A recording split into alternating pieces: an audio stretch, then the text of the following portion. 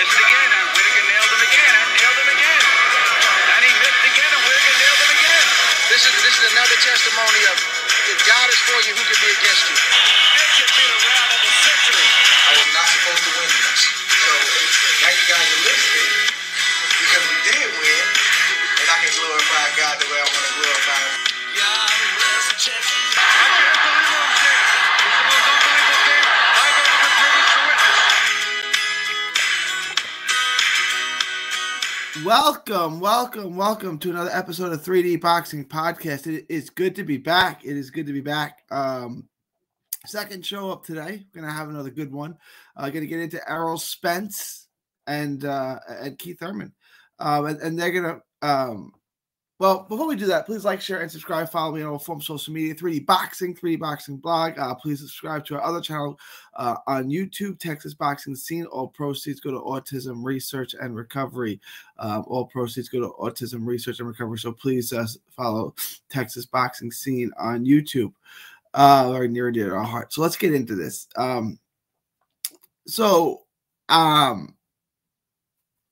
We're going to get Errol Spence versus Keith Thurman, it looks like.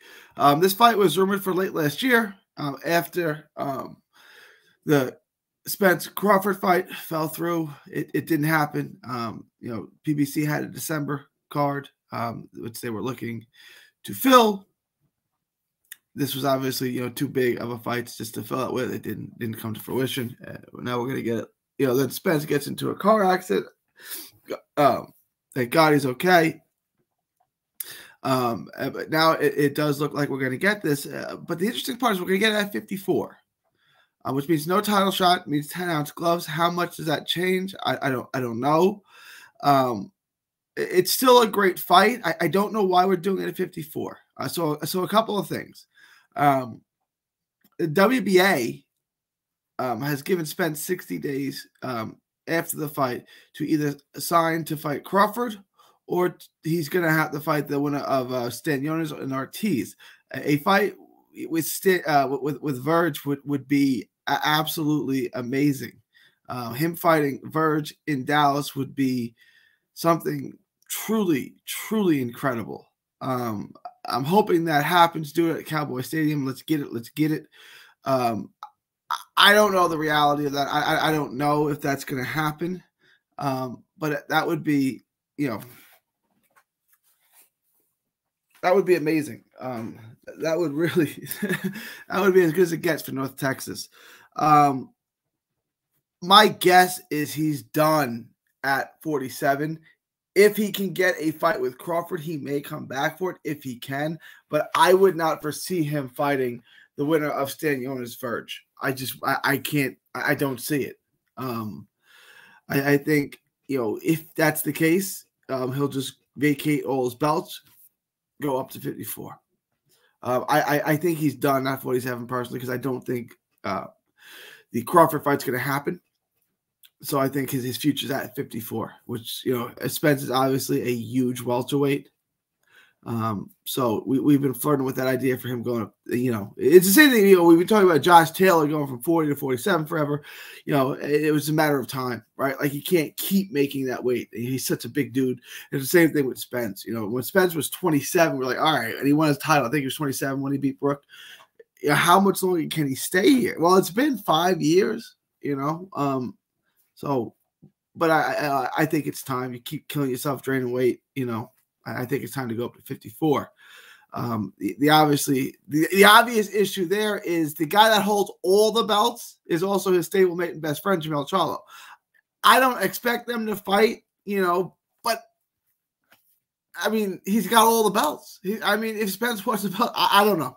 I wouldn't expect it to happen, but another great all-Texas showdown. You guys don't see that happen, right? You don't see Spence. You don't see Spence fighting little Charlo, do you? I don't see it. I put a call into the IBF. I haven't gotten word back yet. WBA is giving him 60 days. I don't know the IBF and the WBC. I don't know what their plans are.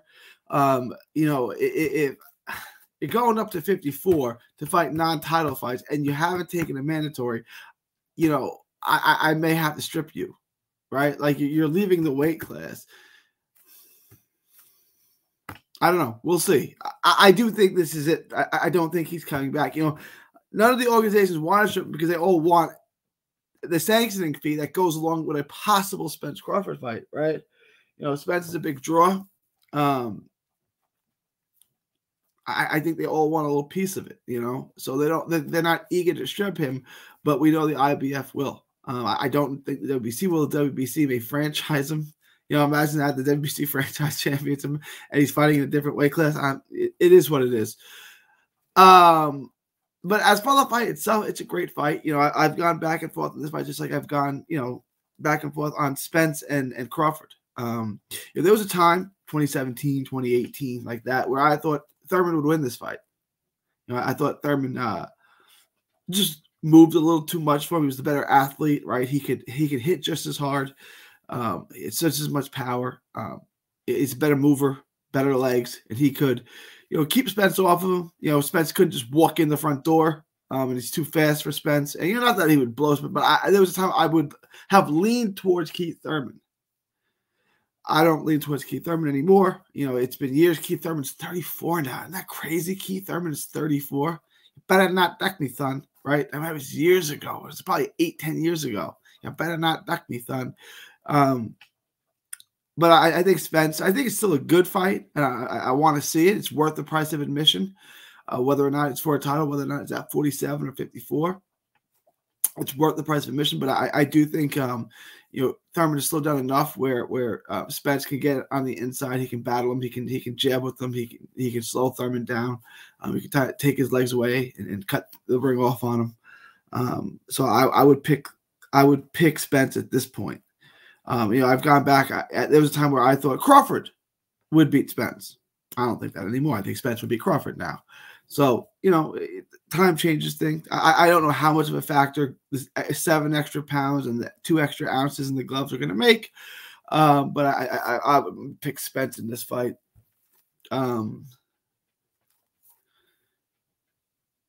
Yeah. And what's interesting and sad is that, you had Crawford move up. I think it was 2017, 2018. He went to 147 at 2018. That's 5 years ago now. You had Crawford, Spence, Thurman. In 5 years, none of them have fought each other. Not any permutation of those three. That's really sad, isn't it? Like, it's just so sad. Like, you had this 5-year window to make gold, right? They could have fought each other twice each, 3 times each. They could have had great fights because they're so evenly matched, right? Like, they're such good fighters. They each have their own skill set, right? Like Thurman, Crawford, and Spence, Crawford. They could have been a big three, and they could have put together these great fights and made a ton of money doing it. And they just chose not to for whatever reason. A lot of the inactivity. Crawford fights once a year. Spence fights once a year. Thurman fights every 3 years. Spence's Thurman fighting is like leap year. What my son is born on leap day, but it's like that. Like I know when Thurman's going to fight because my son's going to have a birthday, right? Like, it's every 4 years. He took 31 months off. He took 2 years off. Then he fought twice. He fought Pacquiao. Then he took 31 months off. Then he fought Barrios. Now he's going to take 14, 15 months off again. I mean, and it just never came together, and it's so sad, right? Like, we don't get this in other sports, but we got it now. But we are going to get you're not going to get it at 47, but we are going to get it at 54. We're going to get Thurman and Spence, and it's a good fight. End of April, it looks like. End of April should be good. Take it, Thurman. Let me know what you guys think. Leave your thoughts, comments below. Please give me your predictions as well. Are you glad we're getting it? Are you one of these people who are unhappy because it's a non-title fight at 54? If you have any information on why they're doing it, I'm still trying to, figure that out. Why? I've got calls in. Let me know what you guys think. Leave your thoughts, comments below. Give me your predictions as well. It is December. Well, please follow me on all forms of social media. Texas Boxing. 3D Boxing Blog, all forms of social media. Please subscribe to our other channel as well, Texas Boxing Scene on YouTube. That's Texas Boxing Scene. on YouTube. All proceeds from that channel go to Autism Research and Recovery. It is January 10th, 2023. It is almost midnight in Texas. From Texas to the world, thank you and God bless. Don't miss a tweet, post, story, or video. 3D Boxing is on Twitter, Instagram, and Facebook. Hit the subscribe button now to stay inside the ring.